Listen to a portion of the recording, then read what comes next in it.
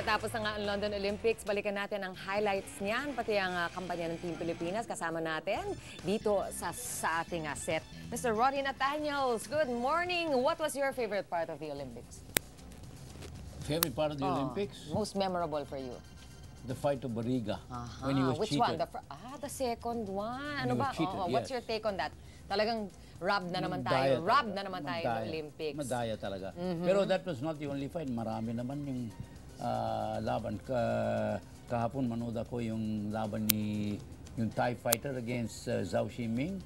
Also in boxing? Bugbog sarada. Sarado si Zhao Ximing pero panalo naman siya.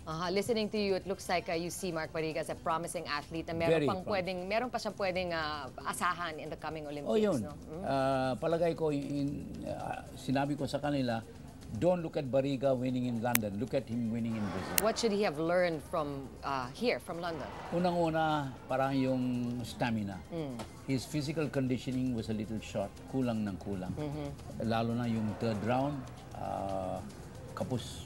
Paano ba maiiwasan, Ronnie, yung nababalibag siya eh? It was a put down. It was like a wrestling match that we were watching. That referee should have penalized the opponent, Zakipov, so many times, but he did not. Kasama na yun dun sa cheating na sinasabi. Diba?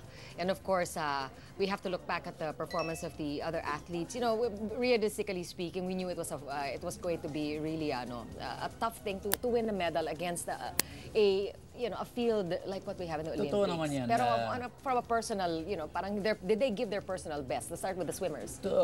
No, the swimmers never had a chance. Never had a chance.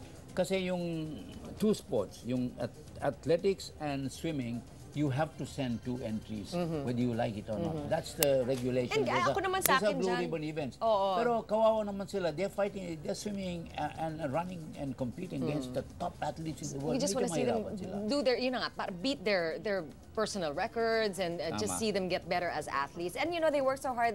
If they qualify, they deserve to go. I think, especially for the athletes and the swimmers. Like for instance, Maricela Torres. I still think she's one of the best long jumpers in the world. Pero change of condition. It was cold in London. The nervousness, the crowd of 80,000 people, it's very hard to perform unless you're psychologically ready. That's what's important. Si Heidi Lin sa weightlifting nagsorry sa buong Pilipinas pagkatapos ng hindi magawa ang kanyang mission. Did she have to apologize? Well, because so much was expected of her. Yun ang problema si Heidi Lin.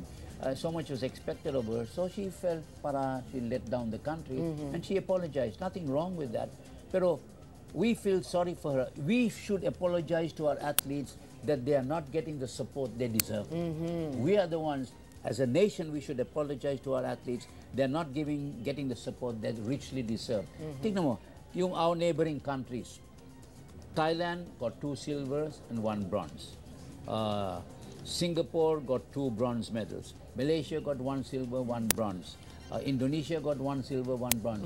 Tayo na lang wala tayong inuwi this time around, with our 11 athletes. But the likes of Heidi Lin, I'm sure we will see her appear in maybe 1 or 2 more Olympics. Sports like archery and the shooting events, yun, hit or miss yan eh. I mean, just like the sport itself, you can do badly one day, but you can have a much better chance and a better showing in the next Olympics. So I'm sure Brian Rosario, our 2 archers, dapat talaga suportahan pa natin. We should see them to Rio.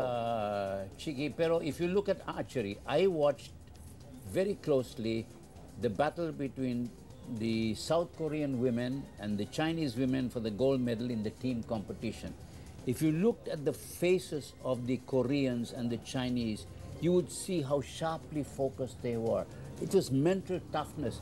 And the gold medal came down to the last arrow of the last archer, and the Koreans won it because you could see on the expression on the girl's face how focused she was. Now that comes with good psychological and mental conditioning. Mahal yun, Mr. Ronnie. Yan yung kailangan paggastusan. Yun ang nagiging problema ngayon. Bakit? Hindi meron ba? Naman tayong pera. Ay, nako, mahabang usapan yun. We have to ask you back. We have to talk about this at length because everybody has their own take on why we are not winning the medals. Still and all, a chance for us to congratulate our athletes for going out there and just taking a brave stand and really showing what they have to show for. And we look forward to 2014, all of us. And before I let you go, I cannot not ask you about what you know about the next fight of Manny Pacquiao. Quickly lang. Unang-una, the fight will be as scheduled November 10. November 10, Las Vegas? Las Vegas, MGM Grand. Pagkatapos sinabi si Bob Arum sa akin, April next year is going to be Mayweather. Yun He's ang gusto almost kong sure that the fight is going to happen. Yun Kasi naman. 50 Cent is easy to deal with. Ayun, yung is bagong out of the picture. promoter. So, and Mayweather, very unusually, said something nice about Pacquiao. He said, he's an incredible fighter. All right. Okay. He's changed his tune, which means they're getting somewhere. I like that. Mr. Ronnie, Nathanielsz, of course, nothing to do with the Olympics, but I had to ask you, naabangan nila lahat yan. And we enjoy the Olympics. So yun na nga, so much history happened, so many records broken, and we look forward to much more of that in Rio in 2016. Thanks for coming over. Maraming salamat, Mr. Ronnie. At dyan lang kayo magbabalik pa rin ang Good Morning Club.